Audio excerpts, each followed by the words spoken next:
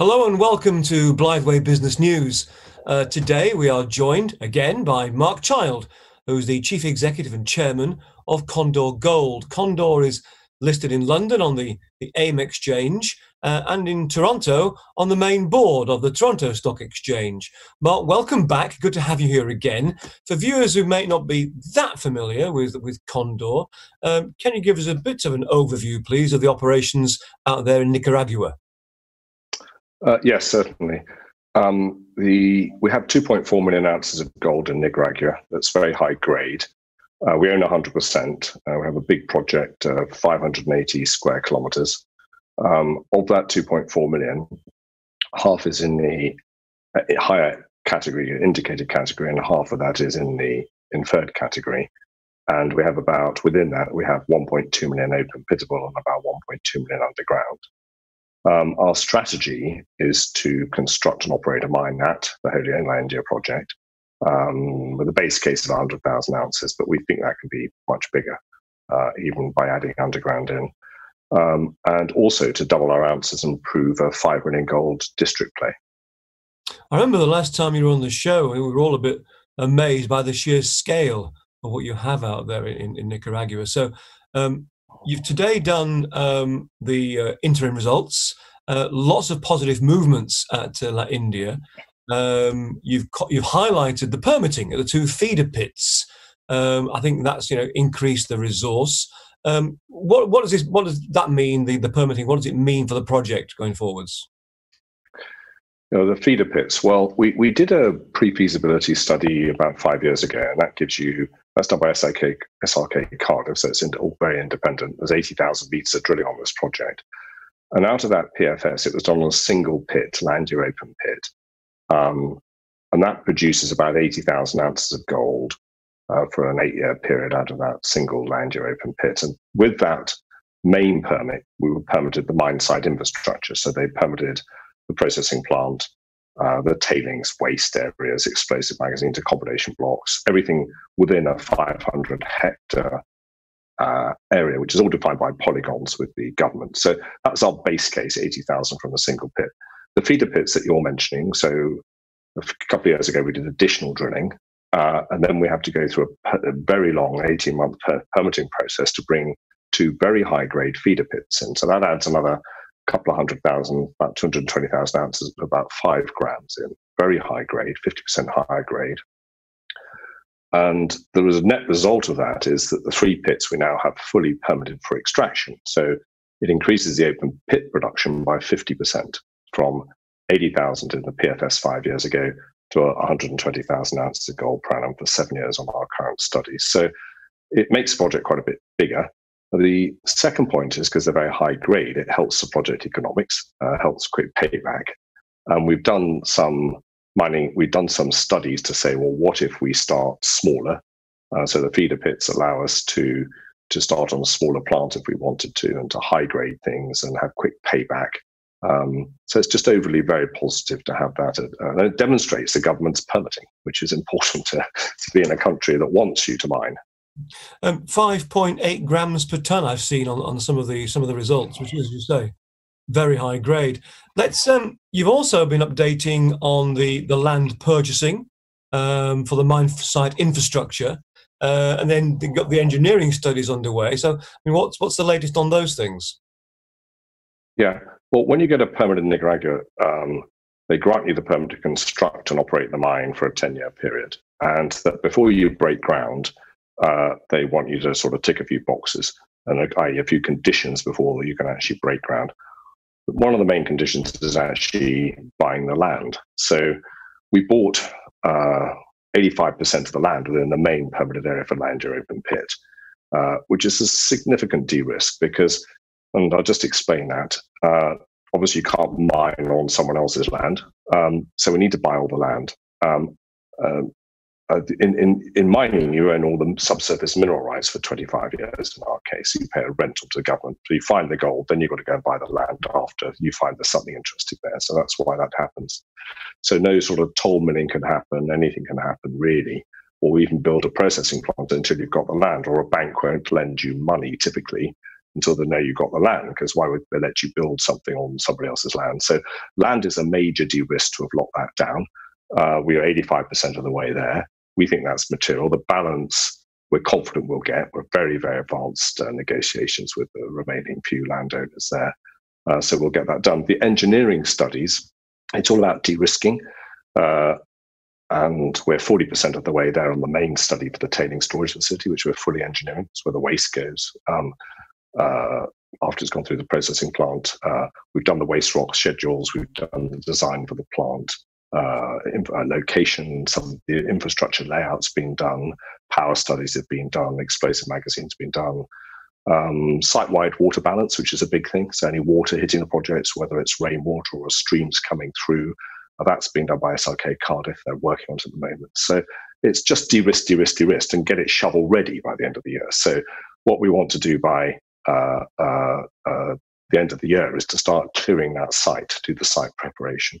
Yeah, you've mentioned, and I want to come on to it later about the processing plant deposit at the end of the year, but there are two possible routes, as I understand it, for quite early cash flow from Condor Gold. Can you just talk us through the two scenarios, the two possible routes, which will get you to that early cash flow? Yes, and that's thanks. It leads into your previous question, which is the high-grade feeder pits. So they're highly economic. So we've done a special schedule to high-grade everything. So we take the highest grade out, and the average grade on the main pit is 3 grams, and the all-in sustaining cash cost on that is $690 an ounce gold, compared to the current share price of nearer 2,000. So very, very lower quartile globally. Now, the high-grade scenario, including the feeder pits, takes us to 1.64 million tons at 4.6 grams head grade. So that's a blended head grade from 3 areas for 225,000 ounces of recovered gold. So that's 50% higher grade than the main pit, which is already highly economic.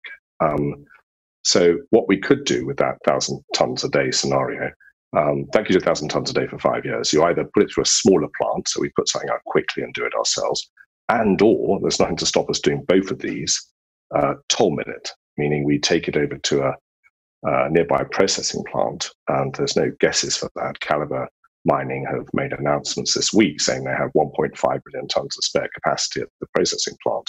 And they're trucking from the El Limon mine, which is near us. It's an hour away from us. It's further than Condor's Mina La India. They're trucking ore.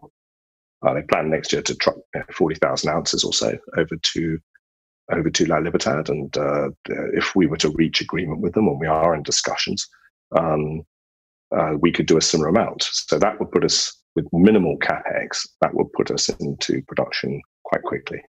So those are the two routes. Either do a smaller plant ourselves quite quickly, and I'm saying so we could do both, do the toll milling. And I've seen figures of, through the open pit, 120,000 ounces of gold per year. This is significant production. It is. The 120,000 would come from the 3 pits. So the way that breaks down is the India pit's 900,000 ounces, and the 2 feeder pits are about 220,000 ounces. So there's 1.12 million ounces of gold, mineral resource, including reserve, permitted for extraction. So we got the permits to take it out, which is material. And then what really we're then sizing and going through different studies is how do we do that quickly? How do we do that with minimum share price dilution? Bear in mind, Jim Mellon and myself are 20% shareholders in the company, so we don't want big dilution coming out. How do we maximize the share price? We're very focused on that for ourselves and for the people who backed us over many years. So we've got or you could just start with a big plant, which would be 120,000 ounces from day one, which is the one you're referring to. So we could do that. We could do small, we could do big, we could do it in 2 steps. So another scenario we've looked at, do 50,000 ounces of gold a year, day 1. And then year 3, we don't do 120, we do 170.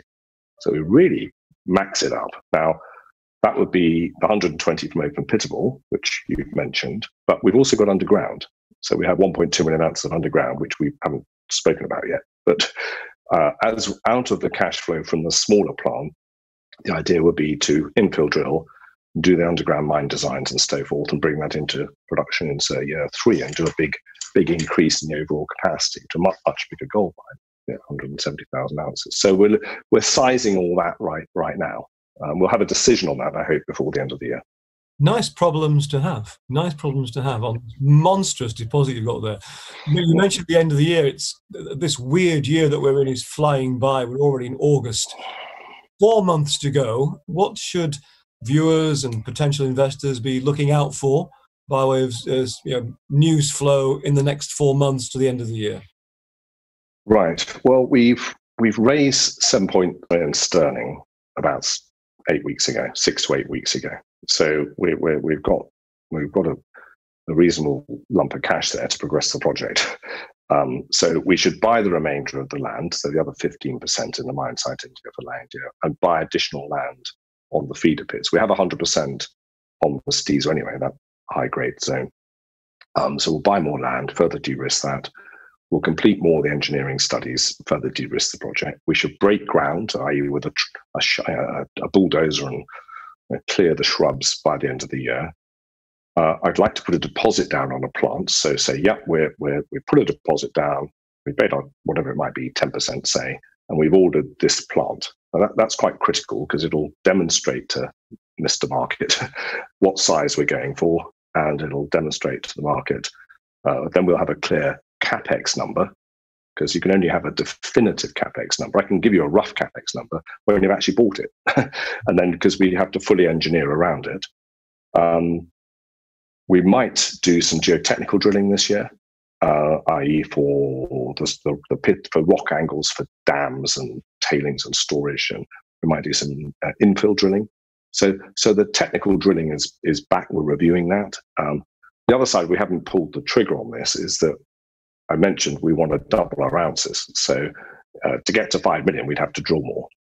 So we've had quotes from drill rig operators to go and drill out to expand the resource by another 1 million ounces. We're getting to the point in the market with gold at all-time highs where the market might well reward us for that. I think we're getting closer to a decision before the end of the year where there might be a bit of drilling as well. So I think there's going to be plenty of news flow over the next 6 months. Okay, so you're on the cusp, really, of going from being the explorer into very much now moving into this is becoming real. We're breaking ground. We're buying the land. We're moving into actually building the mine. That's right. I think some people will be very surprised out there quite how advanced we are. Yeah. In investment terms, you're kind of being in the orphan period now, if you like, where it's all quite for the market, which is impatient and wants lots of news flow. You find the resource, you do the reserves, and then you've got to go through these tedious studies, but essential if you're going to build the mine for ourselves or if someone else built it. So it's de-risk, and show a clear route to construction and then production and cash flow. Yes. Well, thank you, Mark. That was Mark Child, Chairman and Chief Executive of Condor Gold. As I said, Condor is listed in London on the AIM market, on the main board of the Toronto Stock Exchange. Market capitalisation of around 59 million sterling in London, has the ticker of CNR. As Mark was telling us, very exciting times, breaking ground, hopefully by the end of the year, buying all the necessary land they need, and there's not much left to go of that. So exciting times ahead for Condor Gold. That's it from Blytheway Business News today. Thank you for watching.